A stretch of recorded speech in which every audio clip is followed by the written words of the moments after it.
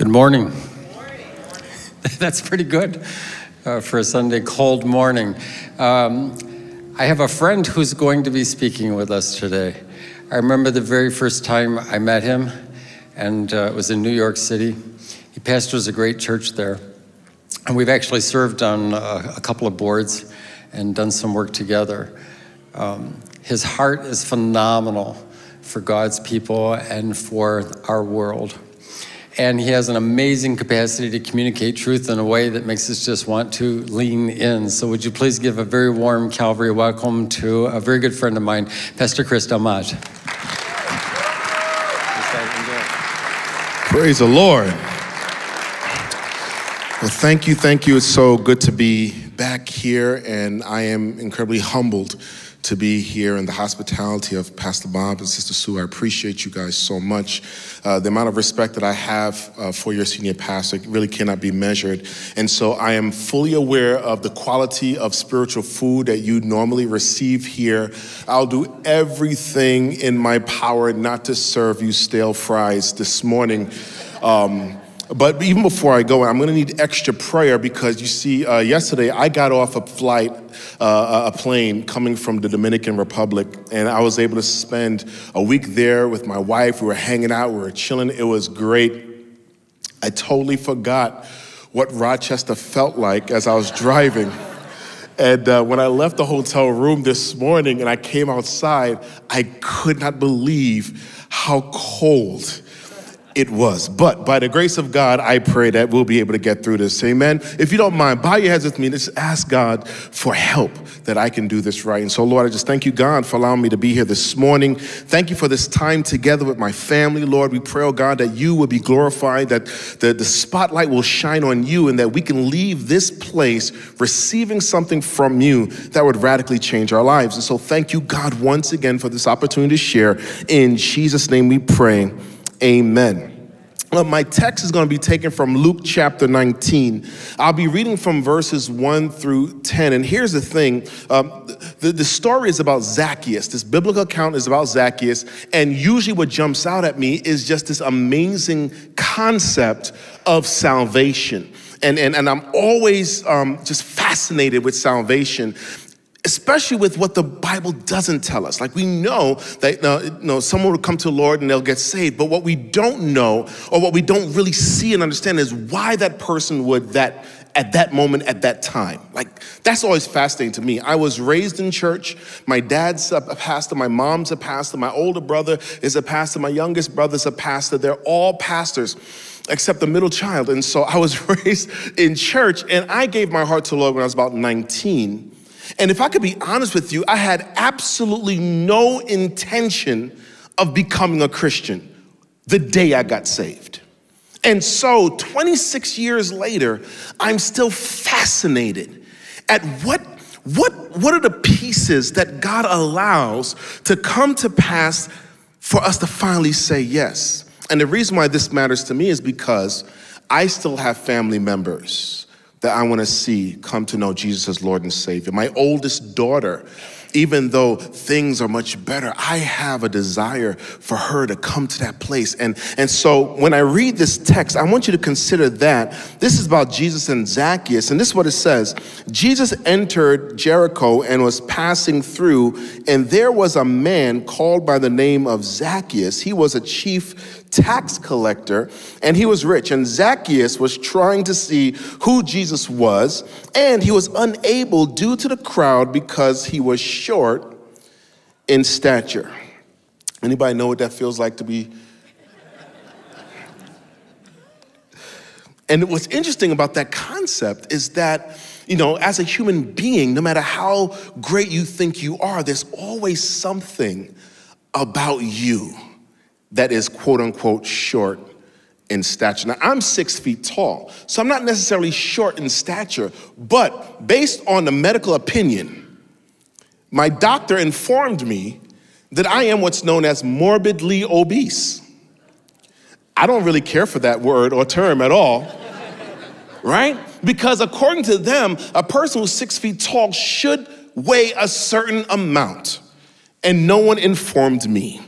And so what I'm understanding is that Zacchaeus was short in stature and there was a crowd and he was trying to see Jesus. So he couldn't do it. So this way, verse 4, he ran on ahead and climbed up a sycamore tree in order to see him because he was about to pass through that way. And when Jesus came to the place, he looked up and said to him, Zacchaeus, hurry up, come down, for today I must stay at your house. Here's my first point. It's called the situation. And please understand, these points all have the letter S because of the whole alliteration thing. And I really did my best, so don't laugh when you hear the other points. But this first point is the situation. The situation, number one, is that Zacchaeus was a tax collector. Now, to some of us, and perhaps there's someone who works in the IRS in the crowd. God bless you. We love you.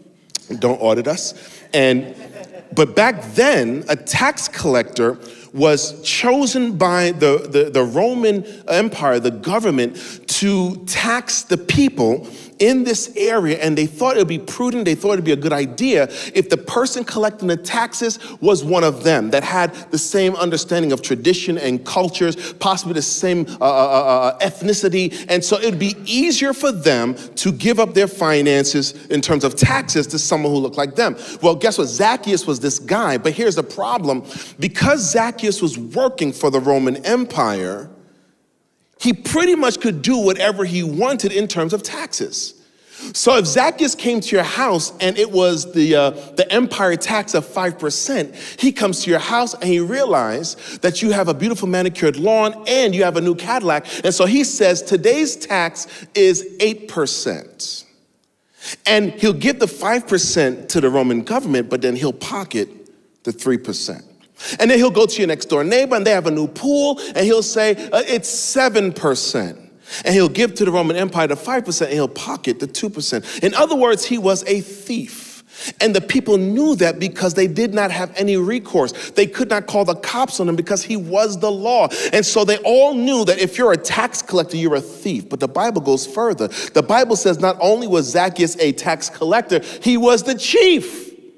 So not only does he take your money, but then he also skims from the person that took your money also. And so this guy is the worst of the worst. He doesn't have any friends. And you know what? What type of person must you be that you are willing to steal from your own people? You're willing to steal from those who are already having a difficult time. And so please understand, culturally, a tax collector, this impacted their family. This impacted their role in society. He was not wanted even from his own people. So he wasn't Roman enough to be loved by the Romans, but he wasn't Jewish enough to be loved by the Jews. And so he was there. He was a tax collector.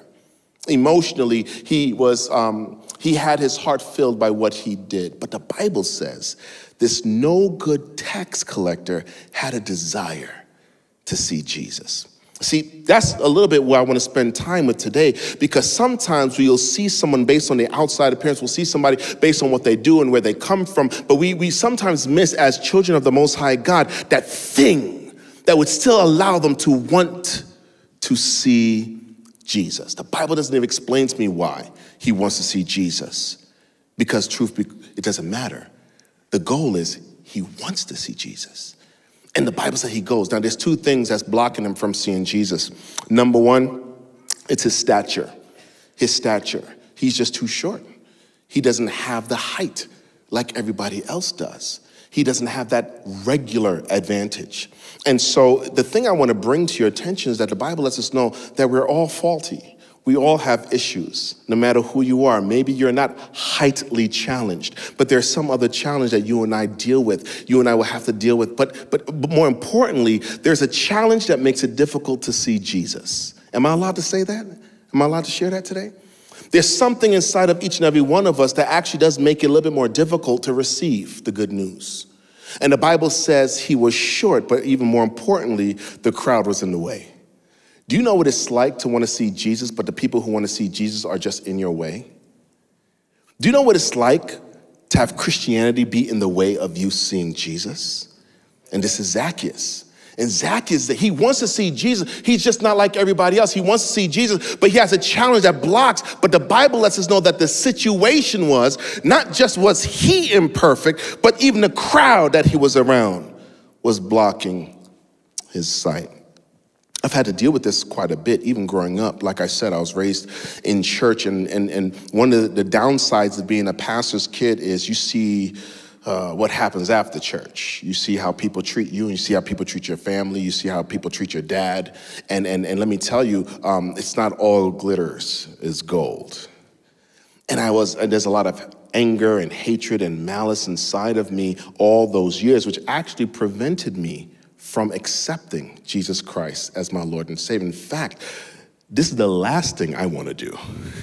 If I had my choice, I'd be selling real estate. Hallelujah. I'd be selling real estate. But inside each and every one of us, there's a challenge there. And we may not even be ready to share it in front of anybody, but the truth is there's a challenge, it's a situation. Which brings us to number 2, the shifting. I use this word, the shifting, because verse 4 says, so he ran ahead. I love this part because no matter what your challenge is and no matter how bad your church is, that'll never be an excuse to miss glory. No matter what you're struggling with, no matter what you're dealing with, no matter what family you were born into, no matter who you married, that will never be an excuse to miss Jesus. And so the Bible says in verse 4, even with his challenge, even though they were not as happy to see him in church, the Bible said that didn't stop him, so he ran ahead.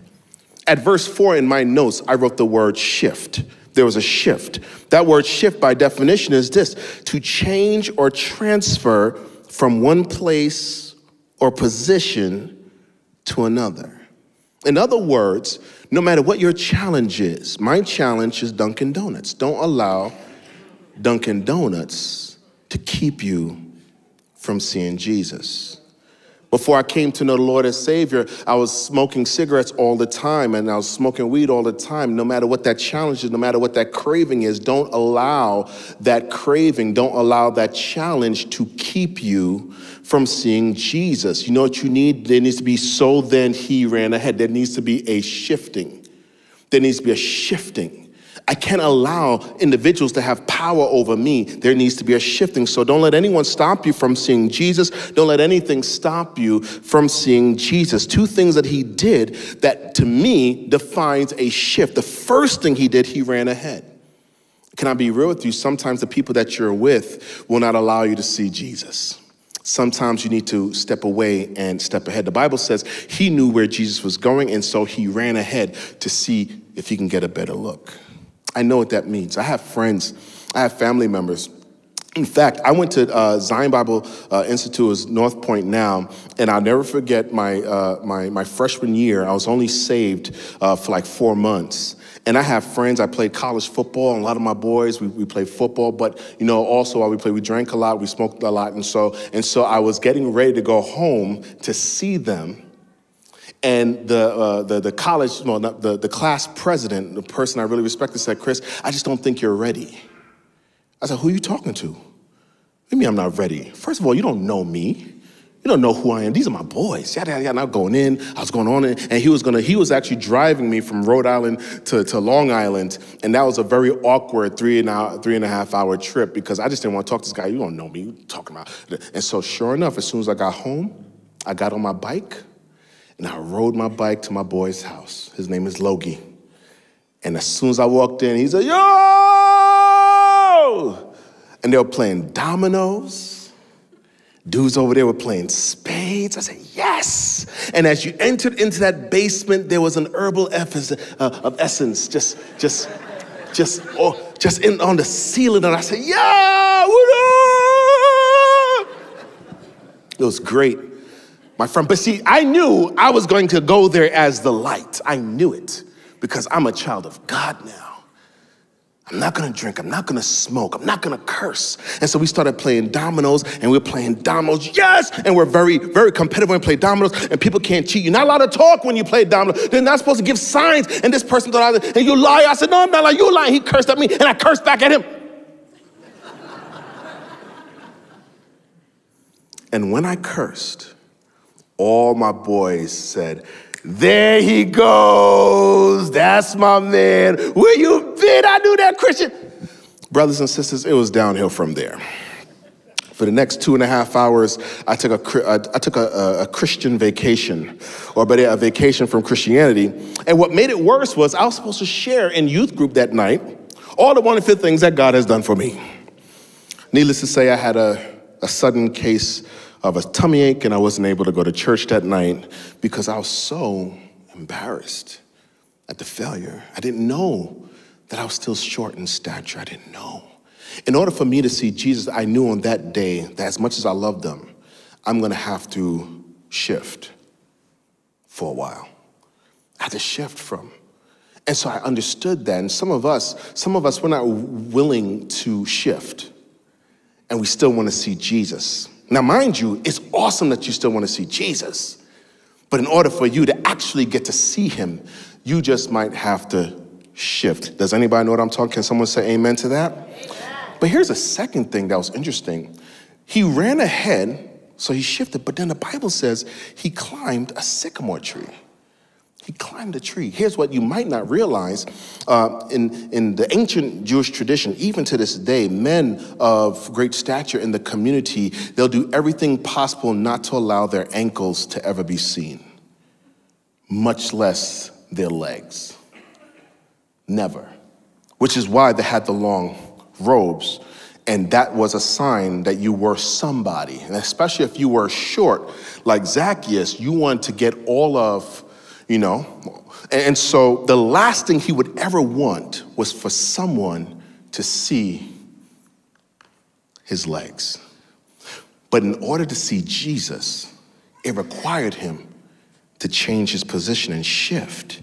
And the only thing he could see that would actually work because of his short stature was a tree. In other words, in order for him to see Jesus, people might have to see his legs. It's a question of vulnerability. And for some of us, it's weird. We want to see Jesus, but we still want to be me. But in order for that to happen, you have to be willing to climb that tree. I know a couple of years back, y'all remember #MeToo? #MeToo. And so if I could be real with you, I really felt like my masculinity was being attacked in my home, right? And with a lot of my young adults and so forth and so on. And so I'll be the first one to push back. Get out of here, I'm a man. Get out of here, I'm a man. Get out of here, I'm a man. I'm a man, I'm a man, I'm a man, I'm a man. I'm a man. I push back with my wife. I push back with some of my young adults, and there were youth that I had. And I push back. And I never forget this one particular day.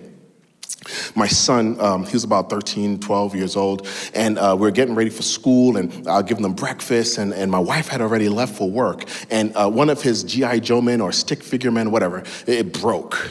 And he was like, oh my gosh, I can't believe this broke. And I said, would you stop already? Stop acting like a little girl. And my daughter, who must have been waiting for this moment, she must have been. She had her cocoa right here. She had her pinkies extended, and she took a sip. She went,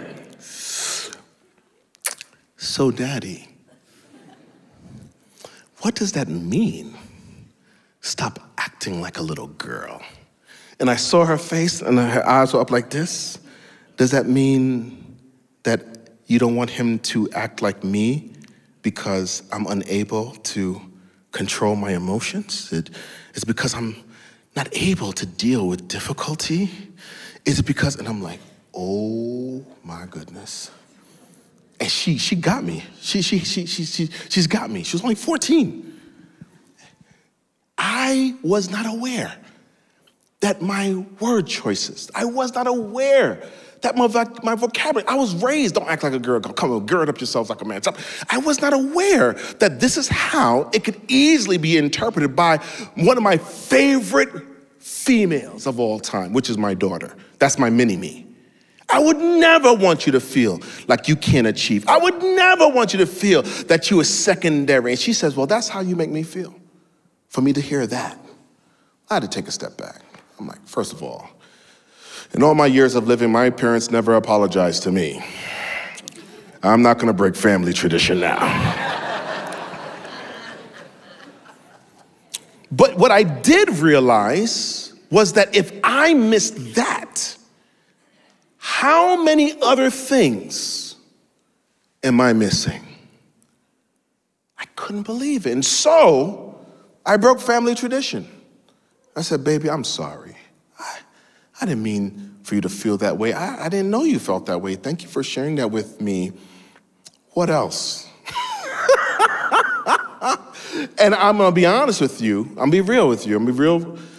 My daughter and my son, my youngest daughter and my son, because of my invitation, I said, help me communicate with you. I wanna know. What I didn't know was that even though they were being raised in church, even though that they were, with me and I didn't know that my son was considering stepping away from Christianity, because to him, Christianity all of a sudden meant hate. I didn't know that. But in order for me to even have that conversation with him, I had to use this V word. I had to become ready, vulnerable. Instead of me being full of pride that the pastor's kids are struggling with this, I had to show my legs to my own kids. I need to see Jesus. I need to see Jesus and hear from him the things that I thought I already knew, only to find out that I didn't. I needed to see him. Guess what? Even as a pastor, I had to experience what? A shift. I thank God for that, because my son, he was very serious, and I was able to look at him. I said, listen, if you decide not to follow Jesus, can you give me the right of first refusal? I just want to have one conversation with you, and even after that, if you decide that this is not for you, I want you to know I will still love you. You would never be anything less than my son, who I'm in love. I will never. And he started to cry. And then he shook my hand. And then he said, let's talk. I'm so thankful now, because he loves the Lord. But it was a couple of difficult conversations that I was not ready to have, because I wasn't ready to show my legs. If you want to shift and you want to see Jesus, perhaps you're in a situation where it's hard for you to see Jesus, may I suggest to you a shift take place. I'm limited in time, but I want to share with you about my wife and I. We've been married, it'll be 25 years in 2 more months. And that's been an adventure. But if I could be honest with you, our marriage got better the moment I decided to show my legs.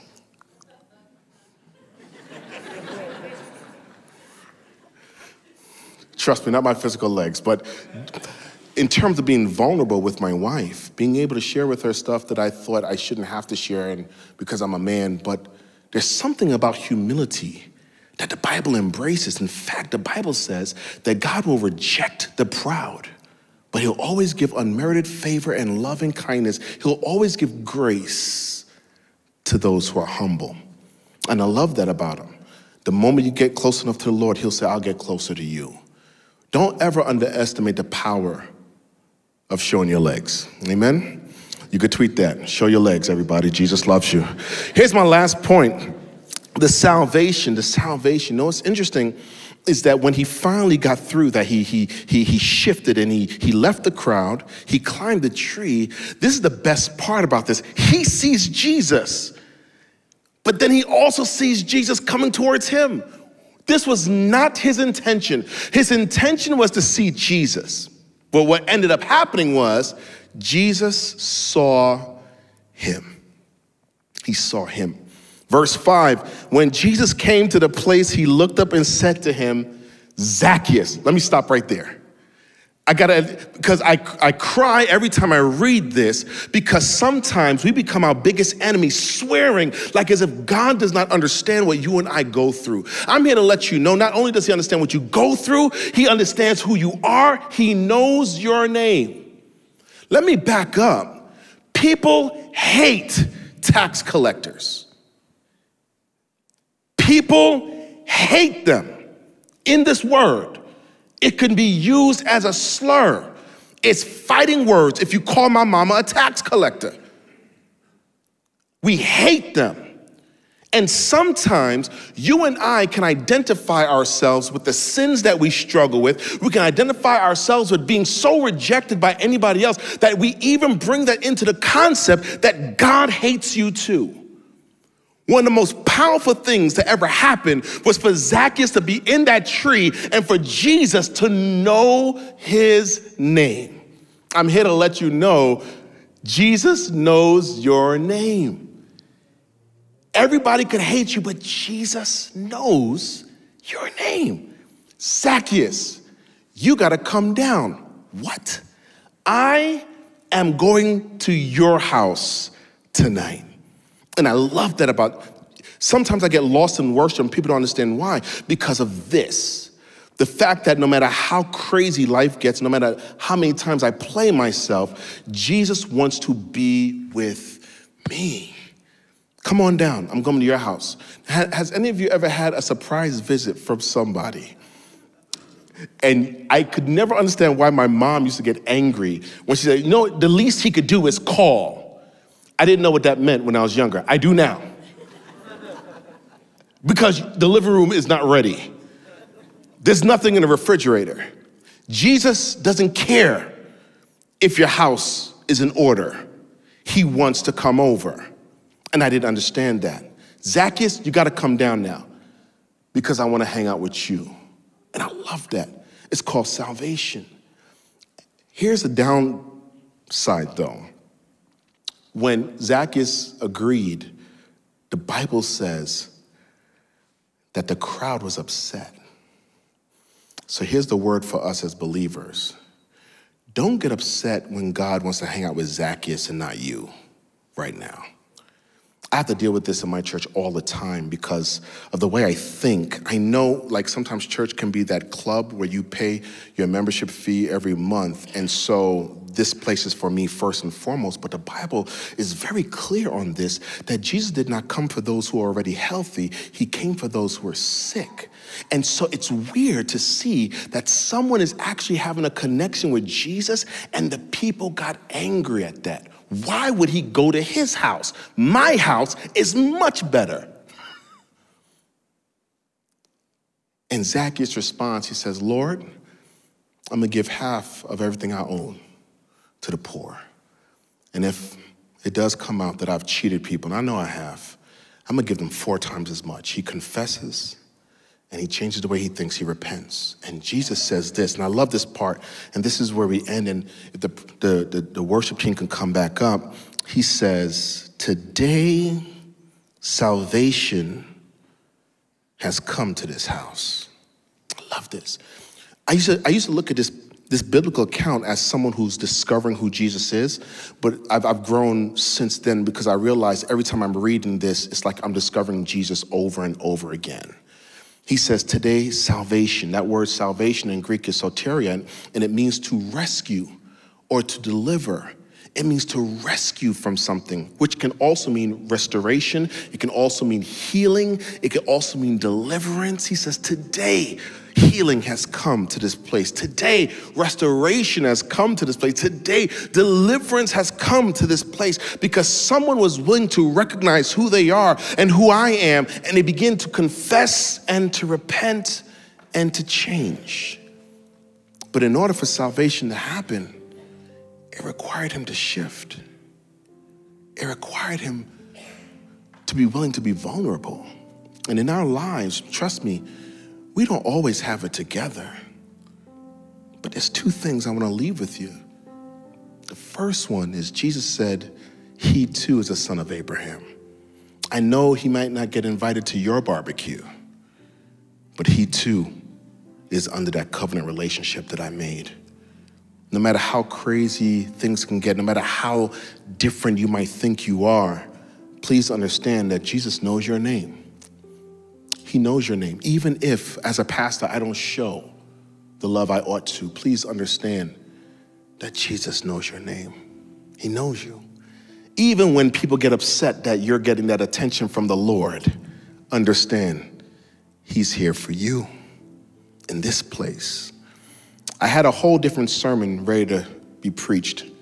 And thank God for your pastor who is so willing. And I said, I just feel like God has this one.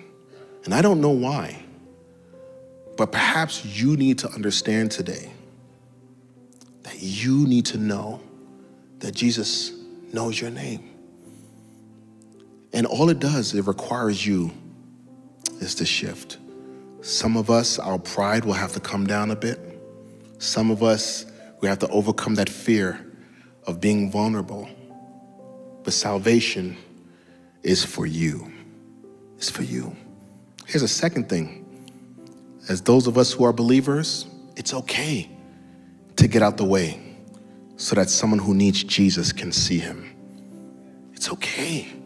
It's okay to give up the seat for someone else who needs him. It's okay.